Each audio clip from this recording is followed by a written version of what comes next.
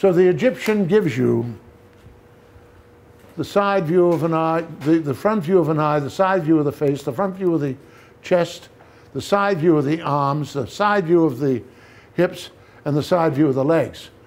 But he's changing everything. Notice the only great toes. Egyptian pharaohs didn't have any little toes. They didn't show you little toes. Those weren't very fashionable. But on the left, we have the golden section intervals that all of this proportion is based on, and it's a canon of squares. Well, there's a canon here too. Every field is cleared of the stones by the initial farmer, and generally these fields were about a furlong. A furlong was the amount of work a horse could do in one day.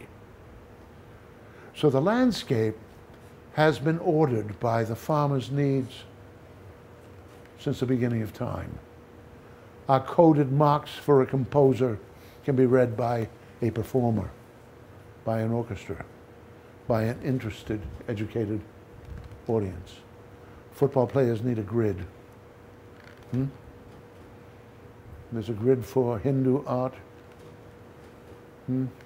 Leonardo does a measured figure, and he's building it out of two-dimensional figures, triangles, rectangles, truncated triangles. We're going to address a bottle in this class in a moment. It's going to be based on the same kind of thinking. This is a root 2 rectangle. I showed you the root phi, the phi rather. Now this is a root rectangle, and I will discuss this briefly in a minute. But you see, in the root system, if you have the Baroque diagonal, which is what we're using here, this is the Baroque, and we said that was the sinister. This is the sinister reciprocal, a line that comes from a corner intersecting a major diagonal at exactly 90 degrees, a right angle. You could put a cut piece of paper in here. And where it hits here, you drop a vertical, and when you do, this root 2, which is horizontal, breaks down into two root 2s, which are smaller and vertical. Now, if I divide this in half, I get 4 root 2s, which are horizontal but smaller. I can continue breaking this down at this point where this hits. These are root 2s. These are root 2s. These are, do you see it? It goes on and on and on, but it gives us a repeated series of diagonals, a limited gamut or series of directions which we will employ if we choose to design in a root 2 or one of the other root rectangles, which you'll learn about as this course progresses. So here is, and I'm going to mention this, not that you're going to understand it today, but you will later. The dash is the square. So if I take a compass here and I bring it down, it's going to give me a square with its 45-degree angles in that dashed red.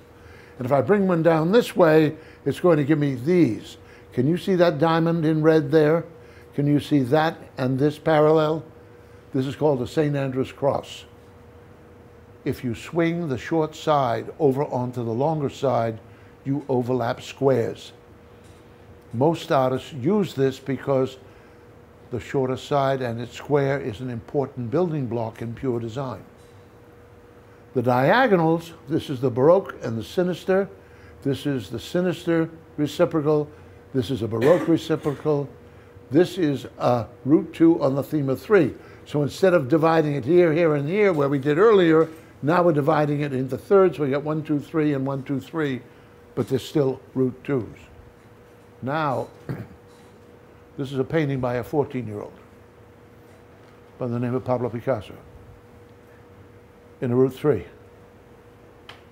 His father was an art teacher, couldn't keep a job, wasn't very good, was a mediocre painter. The family moved all over the place. The old man had a house full of women to take care of and this spoiled brat, Pablo. But the kid got drawing instruction from a very early age. 13-year-olds don't draw with straight lines. You've got to be trained to formalize everything into straight lines. Nature, remember, has none.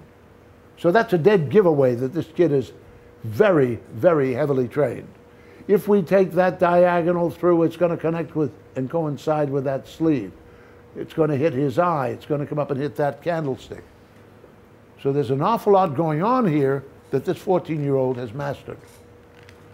And this will reveal it. This is a root 2 on the theme of 3. And all of the candlesticks are organized on and in this root 2. And the candelabra is organized in that root 2. And this root 2 is organizing his sister, who's posing as a First Communion girl. This is his father, and this is his mother. Not bad for a 14-year-old. But there are no straight lines in nature. And when we look at these reverse curves that occur in nature, we're going to call them arabesques. And we'll add them to the straight lines that we organize everything we do with. In nature, if you draw a plant or a leaf and you're not paying attention to its relationships, it's going to look wrong. You have to bring information to bear. They say only through drawing do you learn how to see. So if you were to follow that reverse curve, you would find that all of these veins in this leaf flow from a point outside of the leaf. Their commonality and their relationship stems from the outside.